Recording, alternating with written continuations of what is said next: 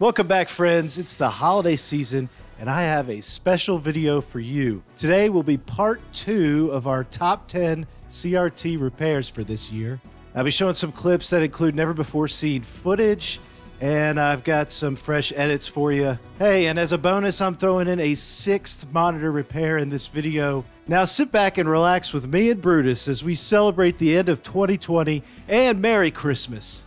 Let's kick things off today with the Sony PVM 2030 professional video monitor.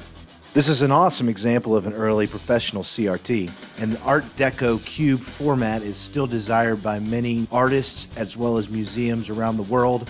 You'll run into issues where components will fail out in this monitor. Now, a good thing is the main deflection board is pretty easy to service. It's on the side. This particular repair was quite tricky. I had to rebuild a couple of traces that had been destroyed by past repair attempts. So I had to rebuild a lot of traces by adding jumper wires and also using the legs of capacitors and other components to rebuild some of those paths for the electricity to flow.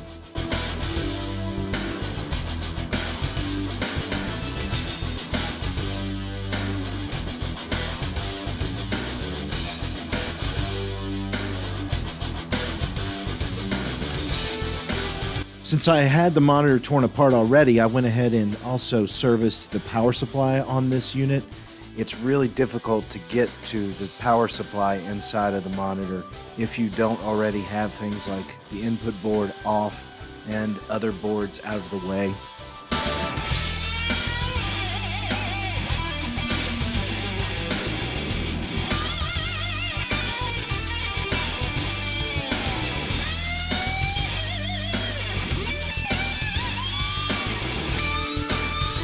Again, it's a very desirable monitor. It has a built-in stereo audio system. It also supports a remote control.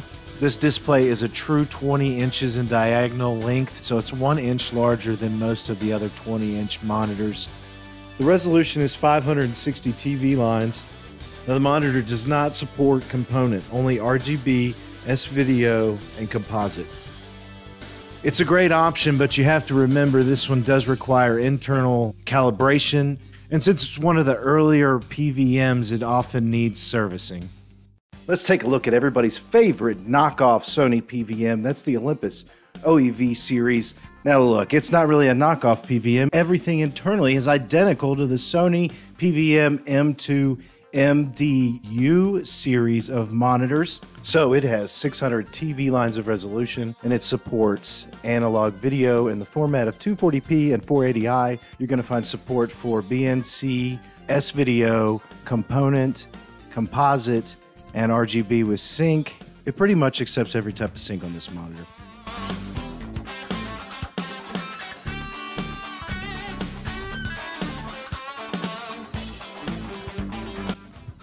Now again, since this is an identical monitor to that M series, it does have the same circuit boards inside of it. And because of that, it does suffer from the red, green, blue line issue that is due to the vertical blanking line having capacitors that are not properly designed with the right voltage and capacitance to last long enough inside the monitor.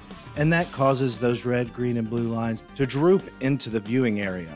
So you need to at least check into getting those 2 capacitors checked out that do cause that issue, or you'll have a screen with red, green, and blue lines in it, and then you overcorrect that in the vertical blanking setting, and eventually your whole monitor goes kaput and pops out, and you lose multiple circuits along that vertical blanking line because eventually those capacitors just fail out and cause spikes in voltage, thus damaging your priceless Olympus OEV.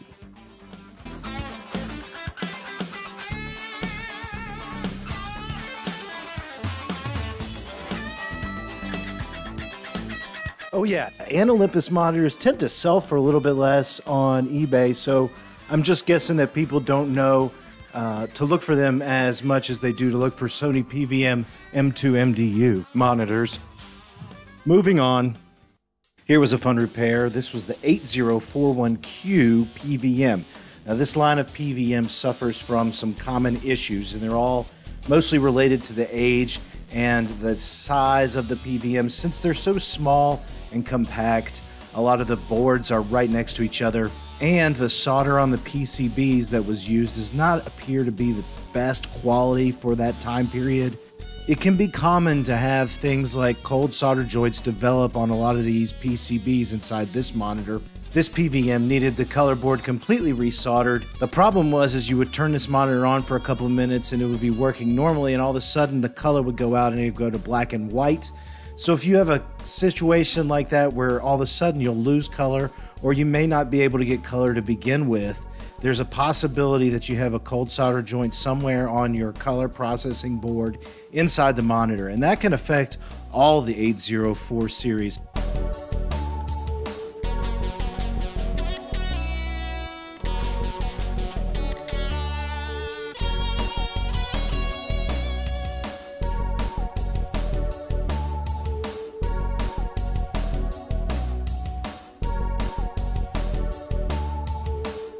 Now look, every time I talk about these 8-inch monitors, I get the same reply in the comments. Oh, who would really want to pay this much money to play on an 8-inch screen? You know, those are probably the same people that are watching this repair video on a device or a phone with a screen smaller than the 8-inch screen on these monitors. People play games on things like Nintendo Switches, which their screen is not much bigger than an 8-inch screen.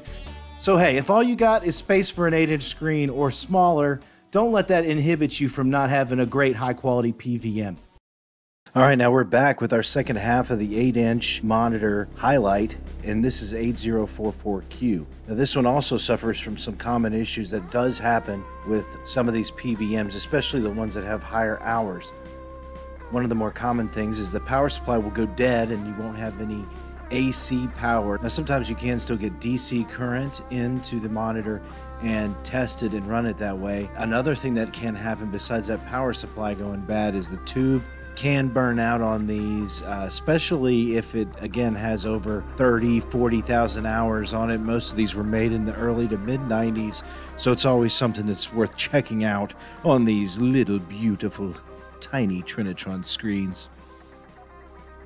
I mean, did I mention I really like these things? Because I do. They're great. I mean, you can test every console on them, and they can be toted around to your best friend's house. Now let's talk about the biggest PVM I worked on in 2020, that being the mighty Sony PVM 3230 professional CRT monitor. This monitor will not only test the strength of your retinas, but also your back, so never attempt to lift something this large by yourself. Always bring a friend. All right, I'll tell you an interesting story about this monitor. It came to me from Eric. Eric drove the monitor to me from the East Coast and made me a bargain. If I could get the 3230 to work and look pretty good again, then he would trade me 2 or 3 leftover 2530 monitors, which I've been trying to get to work properly for, about 2 or 3 months now. But I agreed to that trade because Eric had come into this large lot of very big CRTs by responding locally, I believe, to either Craigslist or OfferUp. Eric found the listing for the PVMs and then went and picked them up from their owner while they were being stored at the owner's ex-in-laws, and they wanted them off their farm property and they needed them gone ASAP. So Eric picked them up. I think there was a total of 6 or 7 2530s and then this 3230. And one of the scariest parts of this entire repair was when I finally took the shell off the monitor and realized how many spiders were not only living inside of it, but were living under it. This is an unbelievable sight. It's just disgusting.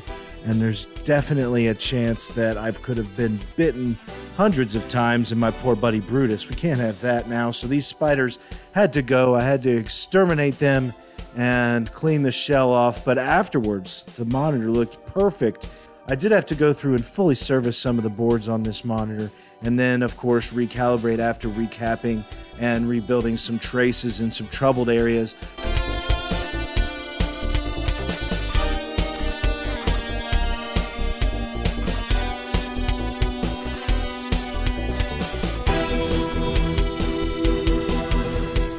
All right, you guys know there's only one software I primarily use to calibrate all my CRTs and analog displays, and that, of course, is the 240p test suite developed by MD Fourier and my friend Artemio.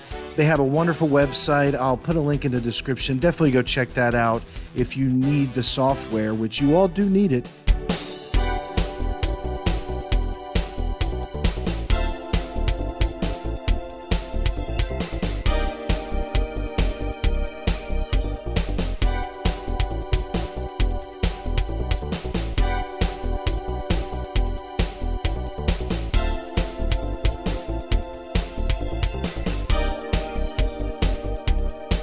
Now this monitor should come with a disclaimer warning because it's pretty awesome. 240p gaming on a display this large is prone to cause eye bleeding and possibly even pant wetting. But that's really only my personal experiences with this glorious CRT. So now you want the best, huh? Well, you got it. The Sony PVM 20L5 is at the top of the professional video monitor food chain. There really aren't that many better options in a CRT. You'd have to move up to something in the Sony BVM line or one of the other multi-format CRTs made by JVC, NEC, Ikegami, or Panasonic. This CRT belongs to Corey from My Life in Gaming, and he wanted to get it fully serviced, so I took it apart and initially started working on the deflection board. The small board you see here is the deflection board. This is one of the boards that can need servicing if you have an issue in your PVM. Now, Save on Pat does sell a cap kit for this monitor on eBay, but you can also go in the back of the service manual and get a cap list and just replace every one on this board. However, I would only recommend you do that in extreme cases where your monitor's not working at all.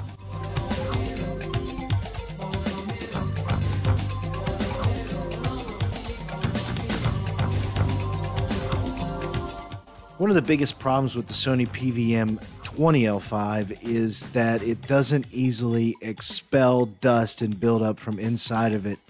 So that tends to build up at the bottom of the monitor and on top of a lot of vital circuit boards.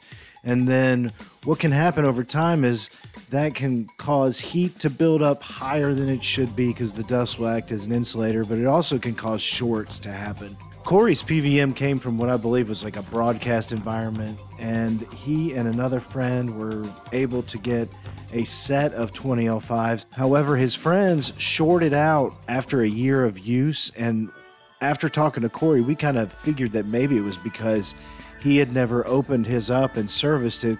This is a great example of this problem where the dust cannot be easily removed on its own, so it builds up inside the monitor and needs to be cleaned out. And hopefully you can do that before it causes any damage to your circuit boards inside.